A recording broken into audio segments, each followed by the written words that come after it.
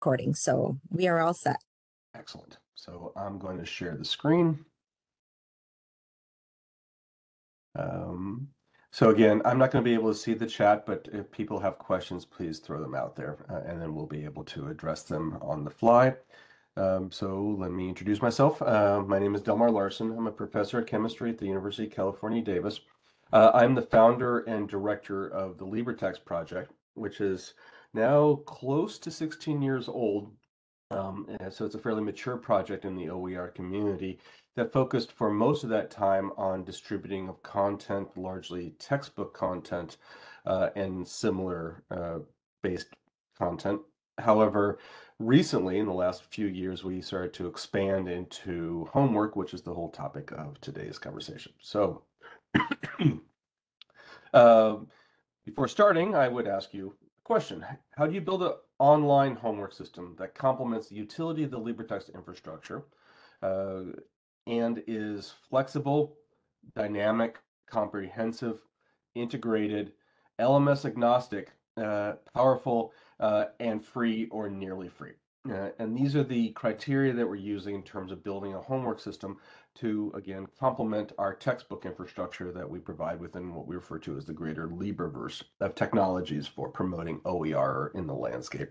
And the answer to that, I should say free or nearly free, it didn't pop up. The answer to that is essentially very slowly and very efficiently. In fact, when we started our project back in 2008, we knew that we wanted to build a comprehensive infrastructure that would be able to complement by mirroring commercial publishers in order to be able to take the place of what commercial publishers provide. And that means textbooks, that means question banks, that means a homework infrastructure, that means ancillary materials, everything that constitutes golden handcuffs that they put onto faculty in the classroom in order to tie them into their commercial product. In order to be able to address that, we need to give everything out there comprehensively, and we've been pursuing that goal for a while. We're very happy with how we've progressed. We deliver somewhere in the order of 900,000 page views of content of our textbooks. Adapt is still a few years old, but we have somewhere in the order of about 13,000 students who are using it this term, and it's growing exponentially. And part of the point of me presenting this at this workshop is to show you what you have access to. So the key aspect behind Adapt is that we're trying to build an infrastructure, again, to take the place of a commercial product that has where commercial products typically have millions of dollars and many, many man hours of time dedicated to building the final product that's out there. So in trying to build an alternative to that, we don't want to be able to address it from scratch and build it up from there. It's better to capitalize on existing technologies, more specifically open source technologies, in order to be able to pursue this, which is exactly what the O in open source means, and that's what the O in OER means. It's the sharing is caring model, and that's how we've been pursuing this. So the outcome of what we've made is Adapt.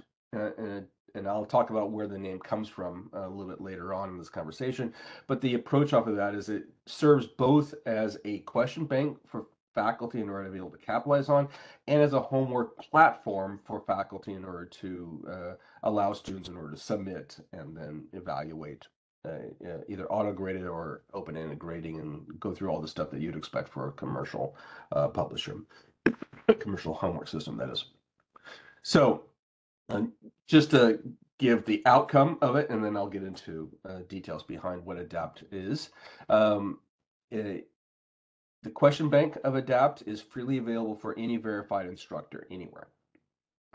And I should broaden that to not just verified instructors, instructional designers, librarians, basically not students. And the point of that is that we need to preserve the integrity of the corpus of questions because we want to use this as a homework system. And if everything is found searchable on Chegg or Course Hero, it defeats most of the point of what we're trying to do. I will also mention that most of what we host is meant to be OER and then freely distributed so you can use it as you want outside of that, including answers and solutions and other aspects of that. So actually this number is not accurate. It's 190,000 questions and is growing rapidly. And I don't know any faculty member that does not want to have access to a massive question bank of available questions, but I'm sure I'd probably find someone's somewhere, something like that. So The vast majority of the investment into building ADAPT came from the state of California. And that was because the state of California wanted their faculty, and more specifically their students, in order to have access to a free homework system that's out there. So any faculty and student in the state of California gets access to these things. I should say students get access to the courses, the questions in the courses they're enrolled in, not to the whole corpus. Again, getting back to preserving that. However, outside the state of California, we needed to be able to implement some sort of sustainability model, because maintaining the ADAPT homework system is a bit more complicated. In fact, appreciably more complicated than being able to maintain a hosting system for distributing textbooks that we have for the within our LibreVerse. So we set this thing up to be what I refer to as super cheap, so that students and faculty can use the content outside as a homework system. Again, it's freely available for instructors in order to tap into the question bank, irrespective of whether you want to use the platform out there. The key point off of here is that, again, we need a sustainability model for what we've done, and this is the mechanism that we're using in order to preserve that. The price point, which will invariably come up, is somewhere between $10 to $15 per student per term, a maximum of $30 per year, irrespective of how many classes they make. We try to operate at cost. Let me phrase that. Our goal is to operate at cost. So we're not trying to find out what's the maximum price point that we can make that people are willing to accept. It's trying to find what's the minimum that we can operate in order to be able to sustain what we're doing. And that's for the benefit of everybody, because if we were to collapse, then what's the point of building what we're doing? So anyways, let me get into what ADAPT is. And if people have questions about that, I can certainly address that at a later time during this presentation. So ADAPT is built for multimodal use. It has multiple technologies in order to be able to facilitate multiple uses. In fact, questions in ADAPT is designed to either be auto-graded or to be open-ended, because they're just questions that auto-grade capabilities are unable to address. Auto-graded questions are obviously questions that the technology themselves evaluate the student submissions without having any human involved in it. Open-ended questions require a human in order to deal with that, and there are, again, needs in most classes in order to have some auto-grade capabilities and some open-ended capabilities. For example, in my upper divisional quantum mechanics class, a lot of my questions tend to be open-ended, requiring having to evaluate proofs and discussions on things that require a bit more thinking that autograde is unable to do.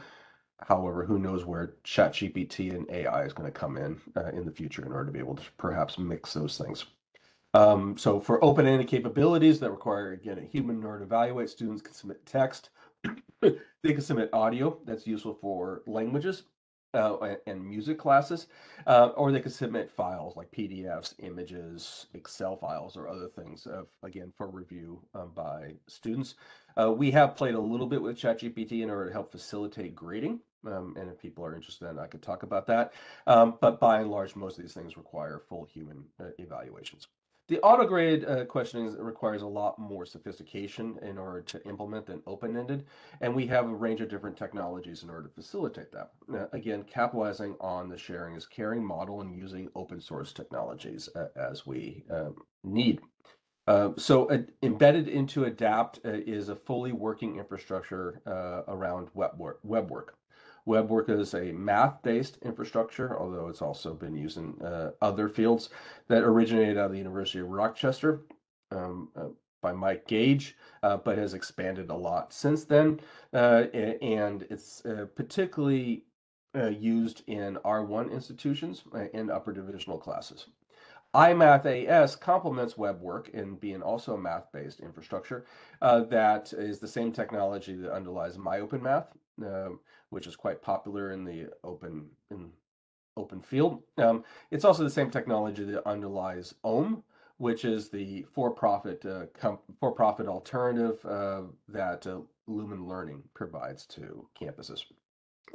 So both of these technologies are available. iMath AS is more popular in the community colleges and the first two in schools that focus on the first 2 years of education, post-secondary education.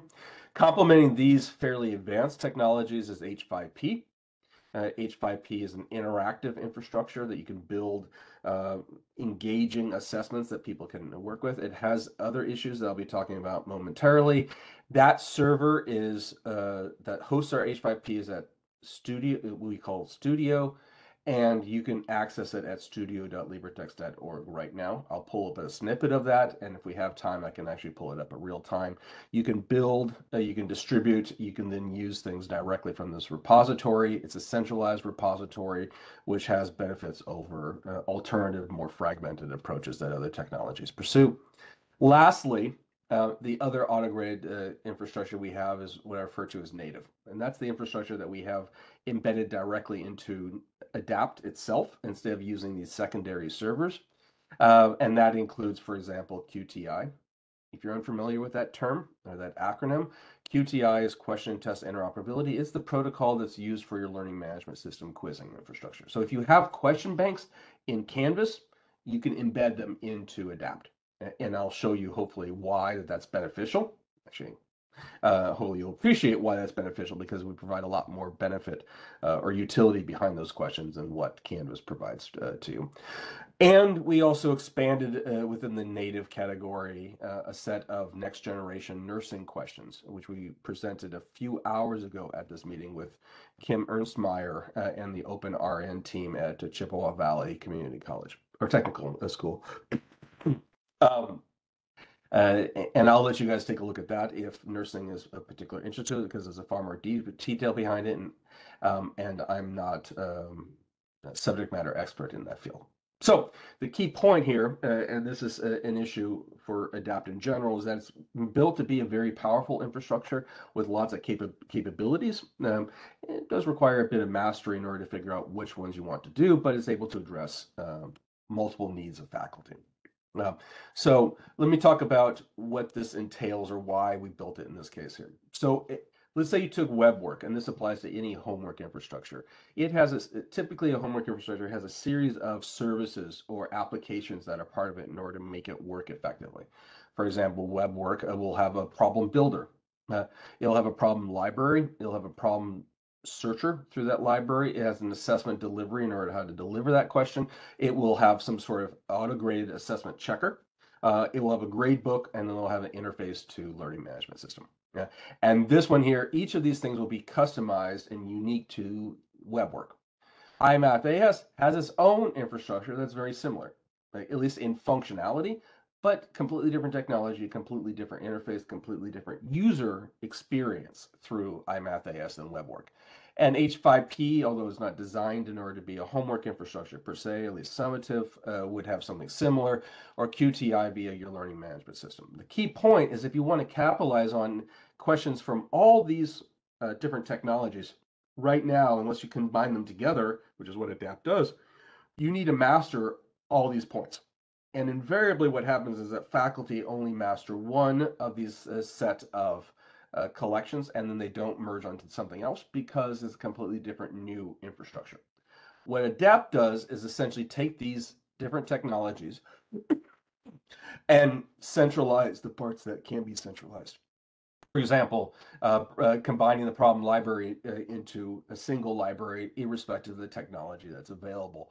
Being able to do a search across all the technologies that you have in the corpus. Have a centralized grade book and a centralized learning management system.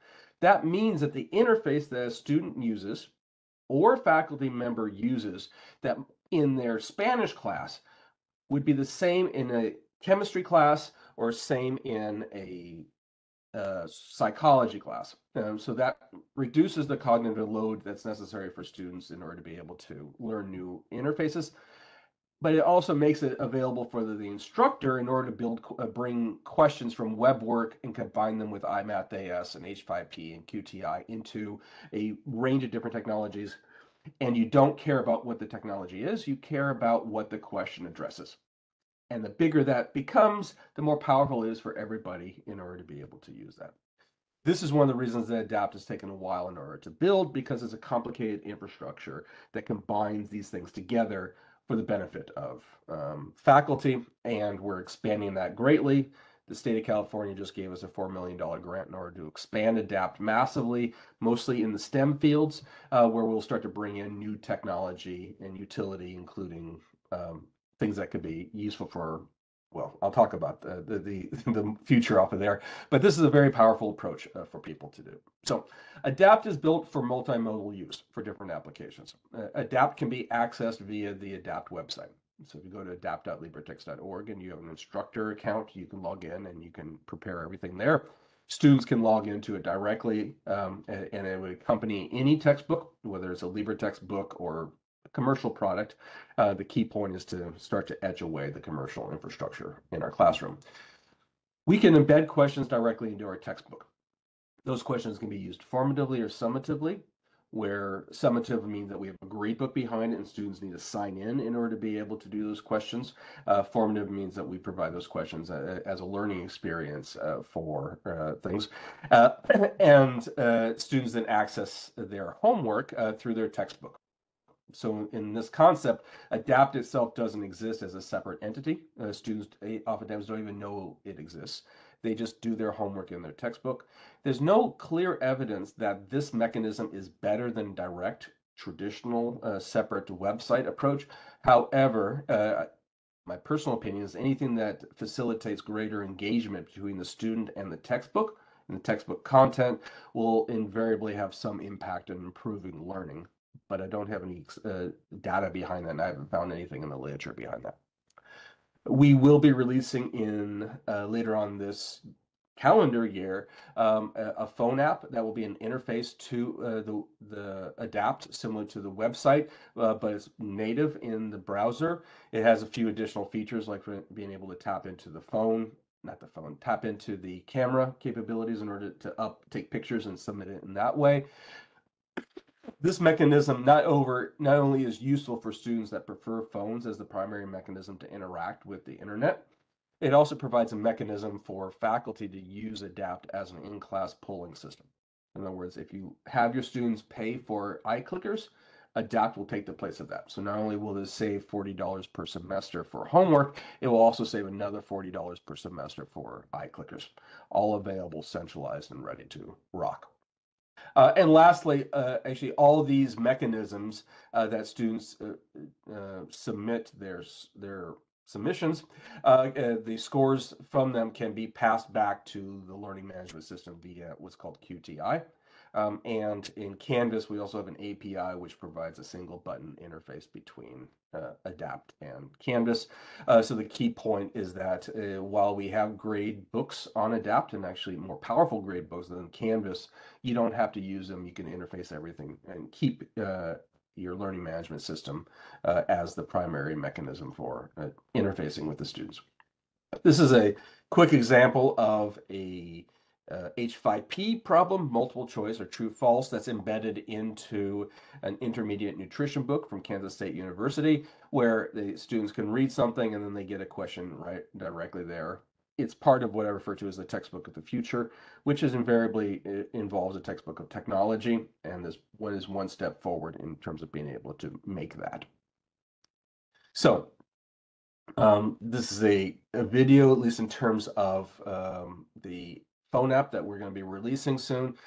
Again, like I mentioned to you, it provides a mechanism in order to allow students in order to interact with ADAPT natively without the clunkiness that web browsers will sometimes have on ADAPT. It also provides us a mechanism to capitalize on the camera, QR code interfaces, so that if you're using this, for example, in laboratories, you want students to take a picture of what they're doing, they can upload that.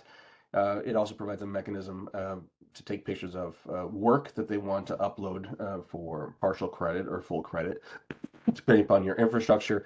And as I mentioned before, it provides a mechanism in order to be a in-class polling infrastructure that we're very excited about. This video is about to pull up an H5P video or H5P assessment for distillation. So for those of you that may be teaching that, you'll see a distillation curve that right there that the students are able to access really quickly and get the answer out. And it's reflective of the greater scope of of ADAPT. So ADAPT is built for multimodal use. So students interact with the problems either traditionally or in adaptive learning. So I mentioned before that ADAPT is named ADAPT for a specific reason, and that's because it has adaptive learning. So the traditional way in which we distribute questions is that we make courses. Courses have assignments. Assignments have questions, and those assignments are open at a specific date and time and closed at a specific date and time, and students do the questions. Again, traditional in the way that learning management systems operate. However, we don't need to use simple questions. We can actually build something more advanced. So adaptive learning is a catch-all phrase include to describe an infrastructure that dynamically changes, or at least provides a different experience for students, depending upon different students' backgrounds, profiles, interactions, and such like that. One mechanism to pursue that is a black box learning team, like the algorithm that you have out there in multiple platforms. That takes a lot of money and investment in order to be able to build. We went to the other side and took a white box, something that's obvious in terms of how the educational experience is given to the students, and it's based off of decision trees. We call them learning trees within this context, and the point behind that is instead of giving a single question, we give a tree, and the tree consists of a root question that would normally be the only question, but behind that question has a series of nodes that are either exposition, meant to instruct, or they're questions in order to evaluate, components necessary in order to master that question. So it acts as a virtual tutor. So if a student fails this, they can come in and they can get some feedback off of certain skills necessary in order to be able to master that. There's an opportunity in order for them to get a do-over off of here, so it's more of a carrot than a stick-based approach. And in contrast to what I was talking about, embedding homework into textbooks and not having much data out there, there's lots of data in order to argue that this is a superior-based approach to just the question by itself. The issue here is it takes a bit of effort in order to be able to build these trees. And we've done that for about 150 general chemistry trees, and we're going to be expanding them at about 500 trees per year for the next 4 years in the STEM fields, broadly defined. There are other people who are building these trees than our team, focusing on, for example, Spanish as a second language, which I have nothing to do with building because I would just destroy them. But nonetheless, this is a very powerful way in order to make a better learning experience for your students than just a single question, traditional based approach off it. We're very excited about this. It's relatively simple. And one of the key benefits off of here, if it's not so obvious, is that it provides the way that, let me phrase that, the way that this is done is that students go into the tree and they get to evolve in the tree on their own. They decide which skills they want to learn in order to be able to master it. So they develop an agency that they don't have in other approaches. And anything that introduces students to some level of agency increases engagement, and engagement typically increases learning.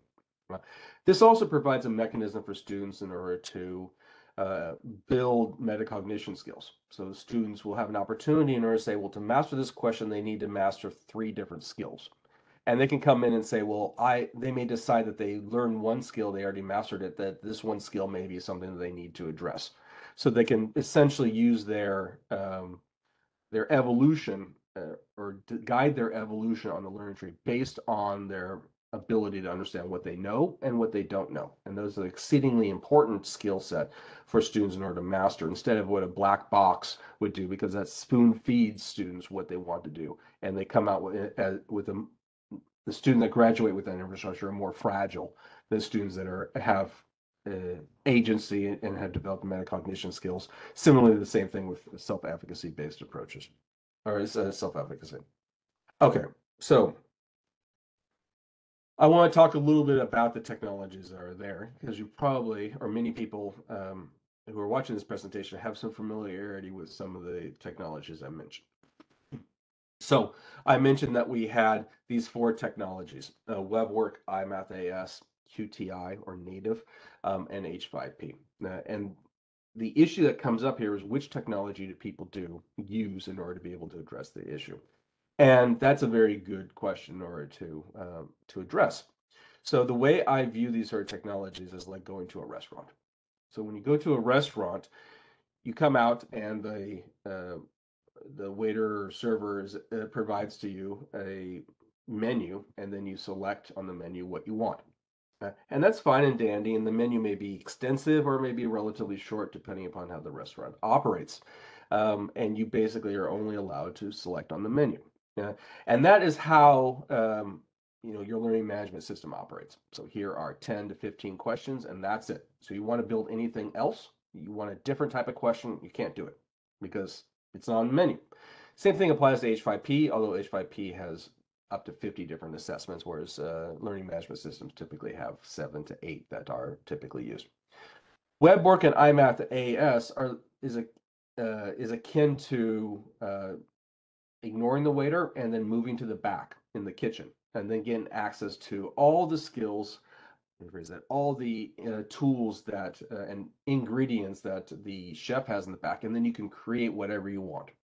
The issue is that's only going to be good if you know the tool and know how to put that together. So you need a bit more training, better training, in order to be able to create these new beautiful questions in WebWork and iMath AS versus QTI and H5P, which is a more menu-based approach.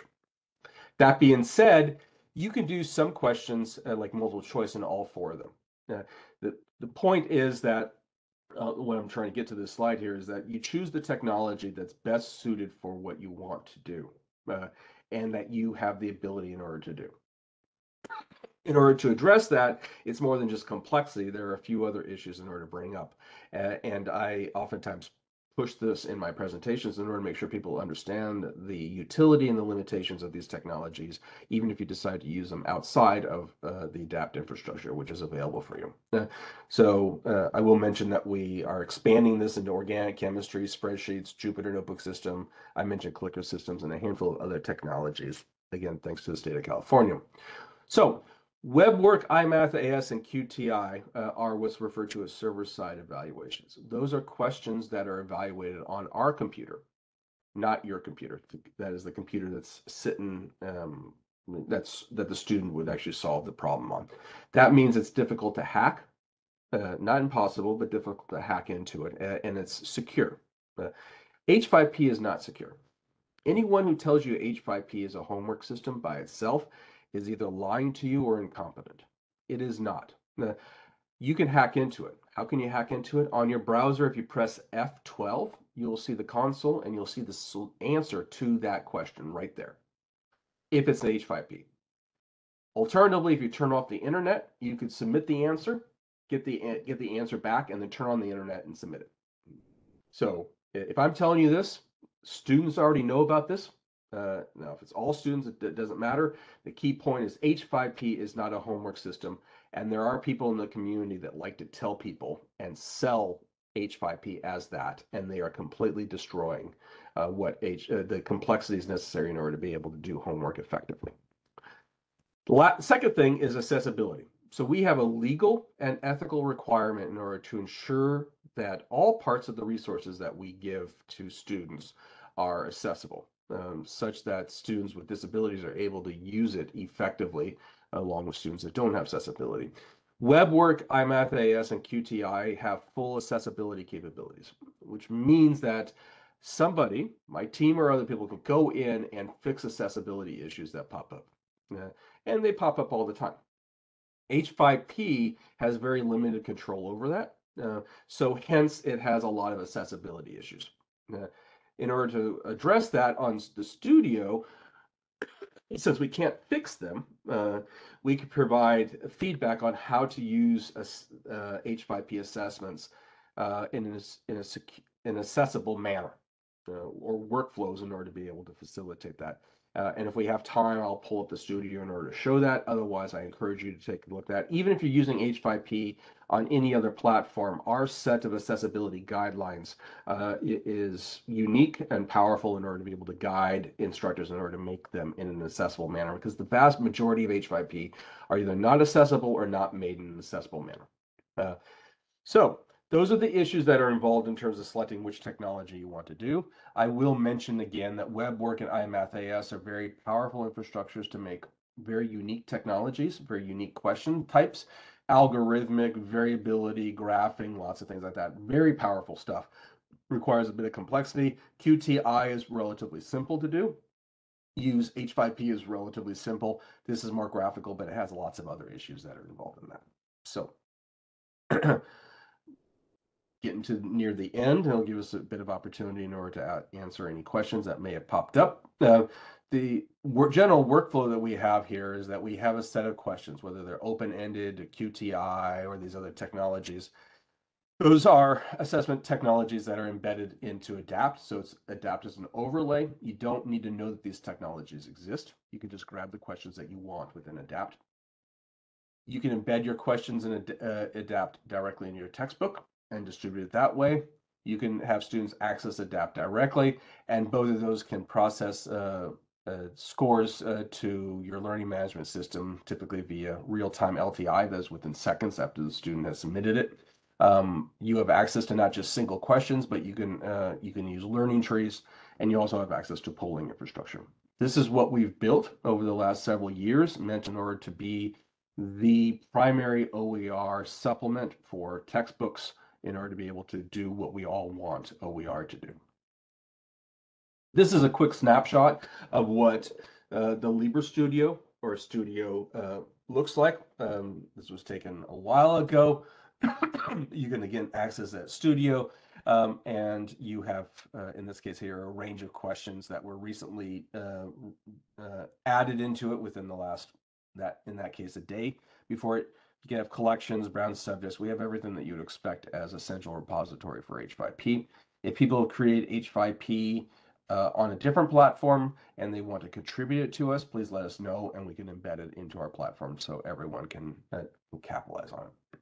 This right here is a snapshot of ADAPT, more specifically my classes in ADAPT or my courses. And I've used this for about 12 different courses since we started building it. And I've been very excited in order to be able to do it. My students have been very excited in order to be able to use it. Maybe not my earlier students where we had a little bit more bugs than we have now, but nonetheless, it provided the alternative to a commercial product and hence gave the students more money in their pocket, and hence they were excited. I mentioned a handful of different technologies that were there. This right here is a native technology. That's the technology I mentioned with QTI.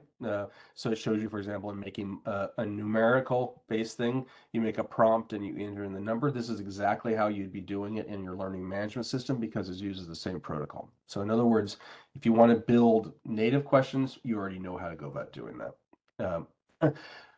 As I mentioned before, this is an example of the sort of question types that we have with the next generation nursing infrastructure, which is more unique question types than what normal QTI provides. And this was, again, thanks to a partnership with the next generation team at Chippewa Valley. And there again was a video a couple hours ago from this same conference that went into more detail behind here, and I'm not going to do that.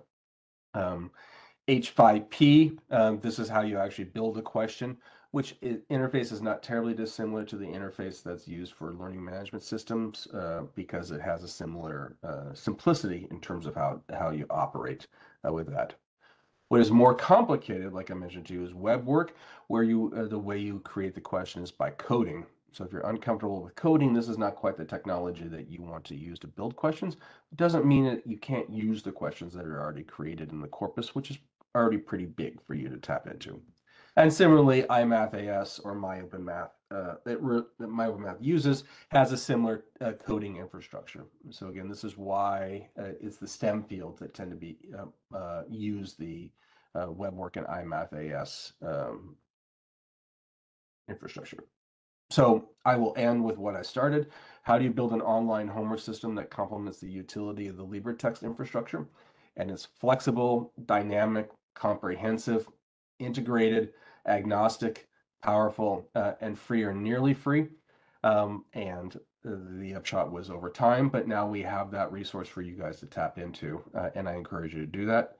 You can go to adapt.libretext.org and you can request an account right now. If you're a verified instructor, we will process that typically within hours, if not a day. And then you can start perusing through it, use it as a question bank as you want.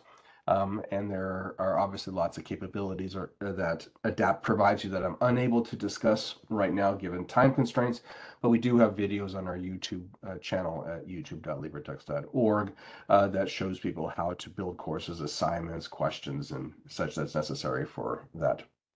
So with that, I will thank you for your attention. I have 8 minutes left. I can address any questions, or if people want me to show you what those technologies look like real time, I'm also quite comfortable in order to use that time for that. So thank you for giving me the opportunity to present ADAPT. We're very excited with what we provide, and we're very excited with the impact of what ADAPT is going to be doing in the near future. Thank you so much, Delmar. We haven't had any questions come in yet, but I would encourage our attendees to please submit them in the chat. And great timing. My timer will go off here in just a couple of minutes to let you know that we have 5 minutes left. So we do have time for these questions. And Delmar, did you say, can you drop in the chat that where you go for the account you mentioned, adapt.libretext? Yes, I You can. want to drop that in the chat? Yeah, I need to get access. I can't share and write at the same time, so I have to. Okay, let me see if I can find it here. Is No, it I just have to adapt? cancel my sharing. That's all. Okay, And then I have access to the chat. It's okay, the great. beauties of this technology. Otherwise, I think I found the URL, but I just wanted to provide it for people in case they wanted to access that question bank you mentioned. Yes. Actually, I don't see where the chat is on here. It's in the lower right, but let Oh, me, there it is. Yeah, I see it. I've Thank you. just put a URL in there. I Yeah, think I maybe have the right spot. you did. Yes. Okay, Uh, good. and I'll mention. I pasted the studio, and just in case people didn't see the YouTube. Great. Our YouTube is pretty straightforward at youtube.libretext.org. Um, Great. and this right here is one of my questions for students, and it's a simple chemistry question where the students upload these things. It has a bit more sophistication because it needs to deal with what's called significant figures and other things that are meant to do these things that you don't typically have to deal with in terms of math or statistic-based questions. So. Okay. Um, Right, we do have 5 minutes left, so I think I've also given our attendees the ability to unmute themselves if they would like, so they could ask questions directly, or feel free to put them in the chat and we can pick them up that way. Or if there's anything else you wanted to demonstrate, Delmar, we do have 5 minutes yet. Well, I mean, I can certainly, this is what I thought I was doing, but unfortunately I stepped away. Uh,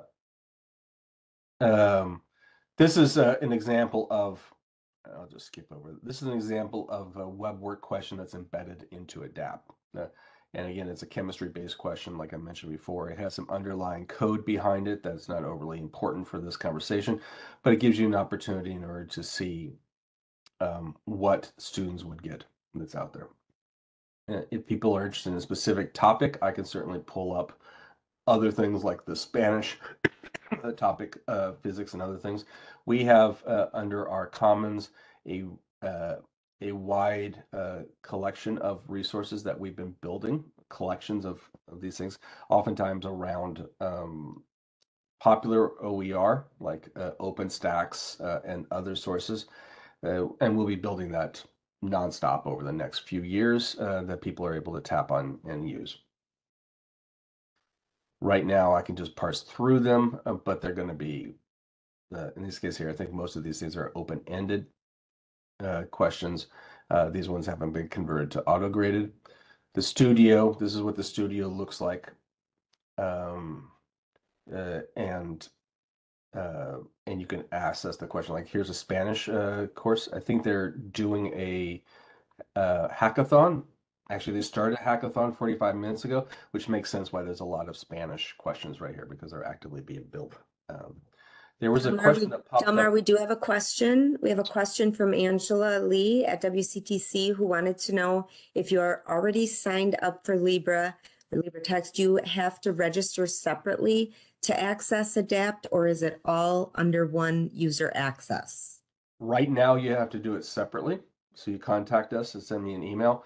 However, this thing is being all integrated into a single sign-on system. So we have half of the Libraverse set up like that. Studio will be part of it. And then it basically will be one account that gives you Adapt, Studio, Commons as a Conductor, access to making books in the library. It'll be all available for you. And we expect that to be completed by the end of this year, if not within the next month. So Okay. right now it's separate. Great, thank you. And Angela said thank you as well. Great, thank you. Like I said, if you have any, if you have a collection of questions that you're willing to donate to us, to the community for people to be able to capitalize on it with all the appropriate attribution that comes with Creative Commons licensing or any other licensing that you may have selected, please contact me directly. I'm not hard to find. If you just do a Google on Delmar and OER, you'll find it, or LibreText. And that includes H5P. If you have question banks in your learning management system that you want to contribute or any other source, please let us know. Again, this is a community-built project for the community in order to capitalize on, and its success is based on what people have contributed to it, not just based on what my team has done. So I will stop. I think this looks like it's a good time in order to stop the recording unless anyone else has any questions. And I thank you for attending. Thank you so much, Delmar. We're getting some thanks in the chat as well. And I think I will stop recording. And thank you again. Thank you.